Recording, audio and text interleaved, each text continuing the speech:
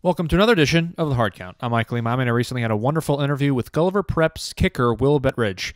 Bettridge is a member of the 2022 class and currently stands at 5'11" and 165 pounds. Bettridge is a 5-star kicker according to Corn Blue Kicking and Cole's Kicking. He's also ranked the number one kicker in America by Corn Blue Kicking and the number 5 by Cole's. As of this episode's release, Bettridge has received an offer from FIU, and we talk a little about that and more on this episode. All right, everyone, here is Will Bettridge. Hope you guys enjoy this one. Started. So you are a 5-star kicker, 5-star out of Miami, Florida. First off, congratulations on that rating. That's an unbelievable rating, ranked number 1 in your class. Obviously, you just received the offer from FIU, and I'm not sure where you are in talks with South Carolina or not. How is your recruitment going so far and kind of your conversations going so far? I think it's going a lot better than I assumed. I knew being a kicker that, recruiting is always like all these schools recruit kickers last. That's just part of the game. And I came in thinking, September 1st when we're allowed to talk, I was expecting a few schools to reach out, but now I have weekly calls with coaches at LSU, Rice, UVA, and that FIU offer, I think, kind of pushed it out there knowing that all the other schools saw it and be like, schools are actually interested. So I think that kind of pushed my name out there a little more. And it's been going really good, just being on the phone with a bunch of coaches weekly, just getting my name out there more and just building relationships. I think that's the biggest part about being a kicker, because they really only offer one kicker every 2 years. It's not like all these other positions where they have multiple offers for every position every year. So I just know I have to build relationships with the coaching staffs and just seeing what fits best for me in the long run. Awesome. So I see there you were recruited by Drew Davis, the recruiter for FIU. So just kind of give you a breakdown here. So in terms of how you were recruited, did you have a conversation with him? Did you have a conversation with the head coach of FIU? What kind of process kind of went down involving you and getting recruited by FIU? So I got my offer January of my sophomore year. So that was before I was allowed to have contact really with any coaches. So that FIU came into my school, their prep, and they talked to my head coach about me, and they showed them my film and everything.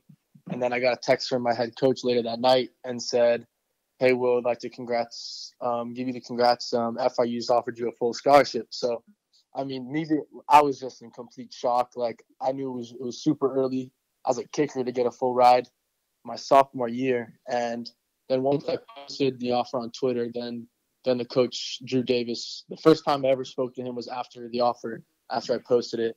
And he just said, "Big congrats, Will. We're super honored to give you the offer. We were pleased to watch your film and everything." And then once September 1st starts, we just started building a relationship that we couldn't do before my sophomore year. So it kind of really started September 1st, as I said before, once they can recruit me legally, basically. So that's when I started building a relationship even more.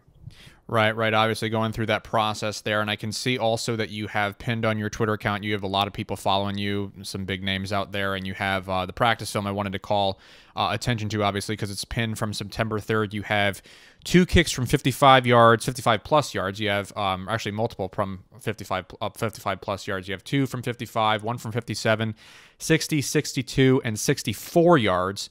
And then practice kicks, and obviously you have that 75-yard kickoff, and obviously that's not necessarily in the game, but that says a lot about obviously your leg in terms of how strong it is. So tell me a little about how you've developed at Gulliver Prep into kind of the player that you are now. So I think the coaches at Gulliver Prep do a great job of just turning young kids into men. And I knew when I came in my freshman year, I knew this is what I wanted to do in the long run. So I came in there competing for the starting job as a freshman, and I beat out a junior that year. So once that happened, I knew that it's starting, and I have to take every game seriously, every rep seriously, because I knew there's someone behind me. So one bad rep, one bad game, and my spot's taken. So that just motivates me just to work harder and everything. And then I came out my first varsity game as a freshman, and I hit a 46-yarder to send it to overtime. So I think that was just a big game just to get under me, and now I just keep growing every day. And it was a big difference moving this year, junior year, to kicking all my field goals off the ground, because I know you can kick off a block in high school, but I want to play at the next level, and that's kicking off the grounds in game. So I feel like it's big that I'm a junior and I can kick 64, 60, 62 off the ground, and I feel like that's what pushes me out there more than other kids, because I'm already at that level. Yeah, and one of the great things that I hear through the social media trends and obviously through the football world is the term "kickers are people too." And obviously, you talk a lot about a lot of people talk about the individual kickers going from just being soccer kids to being individuals on the practice squad being called up, and then they have people like you who are great at their craft, phenomenal at their craft, and have developed over the years into really star kickers that big name schools are kind of looking at.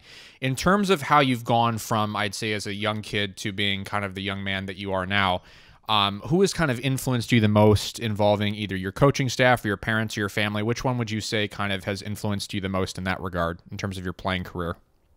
I would say my parents for sure, and then my old Pop Warner football coach, Coach Cannon, and they're their coaching staff at my Palmetto Bay Broncos. That's where I played Pop Warner football.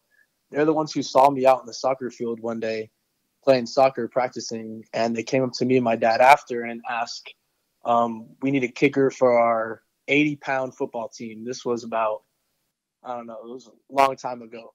And I was like, sure, I'll give it a try. I was super committed to soccer back then. And I had one lesson, and I kicked one to the coaches, and then it was done. Quit soccer the next week, and that's when the whole football thing started. And ever since then, I haven't let it down. And that's like my parents just taking me to all these camps around the country, because I know that's super difficult for them just to take time out of their day to just want to see me winning, and that they can just take me to places like Georgia, Tennessee, Orlando, just all around the country just to get my name out there even more. And they really influenced me because they always want the best for me, and they just make sure that I'm in the best situation possible. And I really can't thank them enough. Right. That's very nice. And obviously you come from, as I mentioned before, you come from Miami, and Florida, I'm sure you as well know, is the highest recruited state for football in the United States as of right now, having that record again for the multiple years in a row. And you kind of talked a lot about how you've kind of come up into becoming this 5-star. There are a lot of kids out there that are, 2-star, 3-star, 4-star who are trying to get their name out there. Obviously, you've done a very good job of getting your name out there with the accolades that you've won, and obviously your high GPA. So what advice would you give to kids in regards who are trying to get their name out there and don't necessarily have the views or offers yet? I would think the first thing at most is never give up, because no matter what situation you're in, if you're a backup and there's a starter ahead of you, it just takes one injury to that starter and you have to be ready to play in an instant. And one good play, one good game gets you film, and that film will blow you up. Like, you just have to take everything day by day, and you just got to keep working on and off the field, in the weight room, in the classroom, because especially grades. If you get those grades, coaches will put you over. A coach would rather take a kid with a higher GPA who's a little less on the field than a kid has a bad GPA and is a little more on the field, because that boosts up them as a program as well. So if you have your grades in the classroom and you can perform on the field, colleges will know who you are, and you just gotta be on top of them. Send them your film on Twitter, find their phone numbers, reach out to them any possible way, and you just don't get discouraged if a coach doesn't reach out back to you. That's just another person you need to prove wrong when you make it. And it's all it takes is one coach. All it takes is one school to believe in you, and that's where greatness could come. Awesome. Great advice there, Will. And I generally ask this as kind of a tongue-in-cheek, although I'm sure you probably will have, from what I've seen, you probably will have a lot of success going from the college level. But we did want to ask this because for tongue-in-cheek, I ask kids, if you were to get drafted by an NFL team, what would be your preferred team to get drafted by? I'm going to ask you the same thing. What would be the preferred team you would want to get drafted by, assuming your dreams are realized? I would say the New York Giants. New York Giants. Yeah, I was born in New York, so I think that really pushes them up there. I watch all their games and everything. My dad's a big fan, so I think if I had to pick a team to get drafted by, I think it'd for sure be the Giants. All right. Awesome. Awesome. Well, thanks so much for coming on, Will. I really appreciate it. Thank you. All right, everyone. That was Will Bettridge out of Gulliver Prep High School in Miami, Florida. If you'd like to contact Will, his Twitter account is @Will_Bettridge. And I'll be sure to post his huddle link below as well. If you'd like to contact me, my Twitter account is @ImamiMichael. And my brand new Instagram page is @TheHardCount with Michael Imami. Also, be sure to subscribe to the YouTube channel as well for updates, and have your parents check out my Facebook page as well @TheHardCount with Michael Imami. Special thanks to Will for coming on. He's definitely a D1 caliber kicker, and I really enjoyed having him on this episode. He's going to have a terrific college career, I believe, wherever he goes, and I wish him the best. All right, everybody, thanks so much for listening to this episode. This has been The Hard Count. Do you have what it takes to go D1?